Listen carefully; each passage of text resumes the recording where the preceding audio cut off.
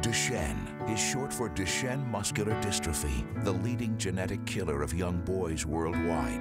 It can occur in any family, of any race, from any background. Our son was 5 when we were told he had it. By 10, he'll be in a wheelchair. Most of these boys will not live past their teens. Today, there is no cure. But for the first time, for these families, there is reason to hope. There are other muscular dystrophy organizations out there. But Cure Duchenne is dedicated to finding a cure for this disease. Cure Duchenne. Our mission is our name. Duchenne muscular dystrophy is the most common of the genetic disorders, which ends up being about 1 out of 3,500 males. The incidence of Duchenne muscular dystrophy is almost same all over the world. What happens when a child has Duchenne dystrophy is they look fairly normal up through early school age until kindergarten or first grade. Although it's present really from the time the baby's born, you usually see the effects when the little boy is about 3 or 4 years old, when it's noticeable that they have difficulty getting up from the floor, they can't run as fast as their friends, they can't climb stairs very easily, they can't jump and run around like other little boys. And this weakness that they have in their muscles is progressive, so that if you don't treat them, if you don't give them treatments that we have already, they can be in a wheelchair by the time they're 9, 10, 11, that kind of age. Tyler never crawled as a baby. He never rolled and did the things that normal babies would do. Never hand crawled, always flopped. We always had an inclination because the disease was in his mother's family. There are 40 neuromuscular diseases. Duchenne is the #1 fatal disease. Tyler's in what they call a quad state. He is a total care patient. And a quad is someone who cannot move from the neck down. In November 2002, our son was diagnosed with Duchenne muscular dystrophy. And the first thing we thought is that Jerry Lewis has this handled, doesn't he? And what we found is that over the years, less than 5% of MDA's annual budget actually goes to Duchenne research. We were really surprised to find how little strategic planning and business accountability was going into these projects. A lot of the funding that comes from federal agencies or very large organizations takes a long time to actually make it into the scientists' hands. In our organization, being small, focused, targeted, concise, we truly can make impact and use the dollars efficiently. We can react very quickly to research opportunities and fund the scientists who have promising research right now. Now in therapeutics, the goal is generally pretty clear. We know the one component of muscle, dystrophin, that's missing. So ideally, we just put it back. Well, dystrophin is a very large gene and a very large protein, and so that's been a big limitation. How do you get it into the muscle where it belongs? Now it's very exciting because we're moving into a phase of trying out new treatments and trying to get new therapies out into the clinics. PTC Therapeutics has developed this new drug called PTC-124. What it tries to get the patient's gene to do is not so much skip over, but get it to read through. So it's sort of like a stop sign is the mutation, and the drug lets the car just speed right through the stop sign. Another approach right now appears to be exon skipping. One way to think of it is a molecular patch. You're making a little piece of DNA that acts as a drug that goes in and actually finds the gene throughout the patient's muscle and has it skip over the mutation.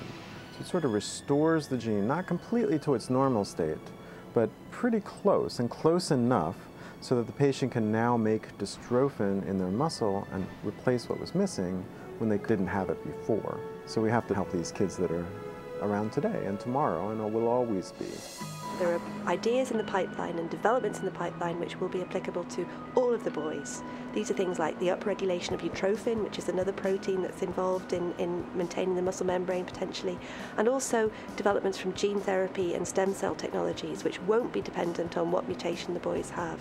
If we can collaborate each other, we can make a very good progress in the cure therapies of Duchenne muscular dystrophy. Because of Cure Duchenne's investment in some of these projects and the early success that they've seen, both federal government and venture capital firms have come in and supplied huge amounts of money after that.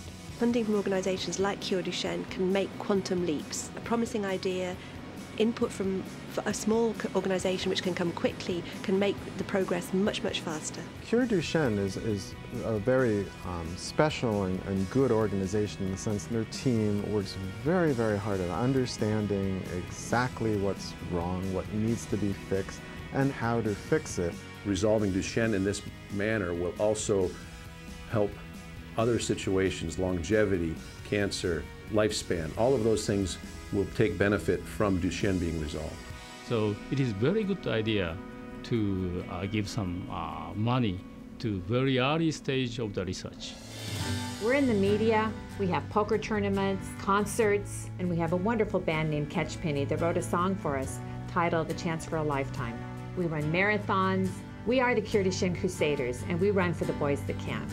More than 10,000 runners will be on hand for Sunday's Freescale Marathon. Last year, Tim Ravel ran for fun. This year, it's much more personal. Just the fact that I'm blessed enough to still be running after 20 miles, and the thought of my own son not being able to do that's hard to think about. I'll be running in the place of all those that can't run. Jack thinks he's got a bad squirt gun because he doesn't have the strength in his finger anymore to squeeze the trigger. But he doesn't understand. He knows he's got something wrong with his muscles, but even his hands, every muscle in his body, the more he uses it, the weaker he gets. Open your mind for 1 second so that you don't have to sit the way I sit wondering if tomorrow morning is going to be the last morning you wake up to see your child. What we're hoping now is that the boys have a longer life expectancy and more quality of life. So if we can cure the patient, or if we can give a good quality of life to their patient, they will be very, very happy. To be able to sort of close that whole chapter on the disease as an entity would be fantastic. But I've come to terms with what I have, and just to live each day like there's no tomorrow. The cure is right around the corner. And with everybody's help, we truly can save our boys. We're really in a race against time. That's why we need everybody's help. To keep fighting for a cure. I just want to give him a chance.